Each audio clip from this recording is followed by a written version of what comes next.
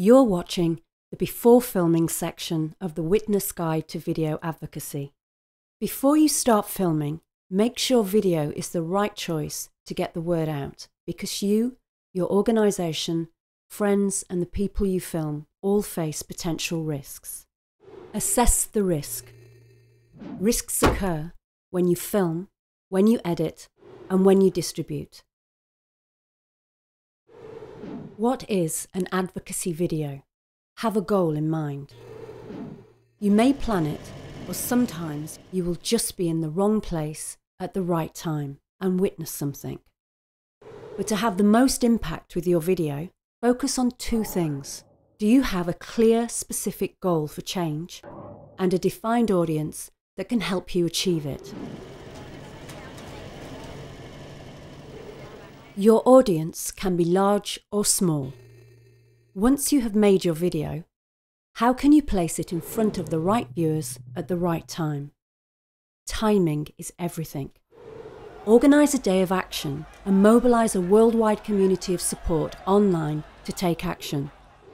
Or put your video in front of a judge who's deciding a key case or a policymaker about to vote on legislation. What do you want your audience to do? Make sure to have a message for your audience. It helps to have a direct, concrete request for action underlying your video. Try expressing this as a sentence with an action verb.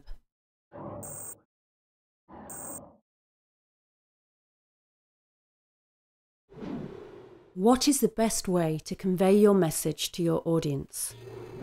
The story you tell, the images you choose, the people who speak out, are the vehicle to communicate your message. So pick a focus for your video. A story that is emotional, ethical and persuasive, and well grounded in strong personal experience, as well as a specific time and place. People we care about. Many advocacy videos include powerful, accurate facts and context-setting footage to help viewers understand the issue.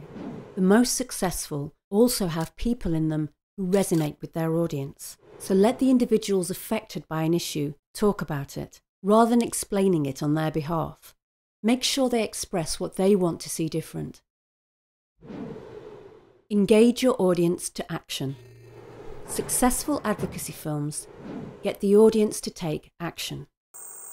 Make your audience feel included, engaged, shamed, motivated, hopeful or outraged. Then give them clear options for what they can do next.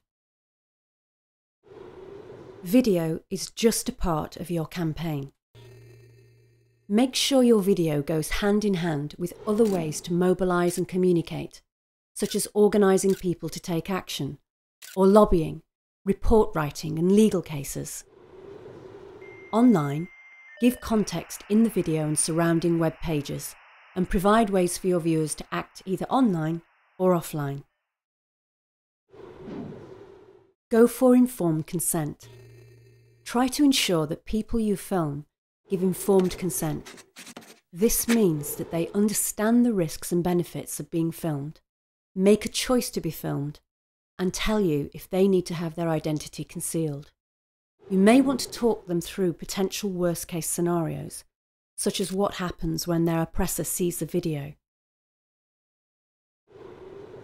Now get ready to film.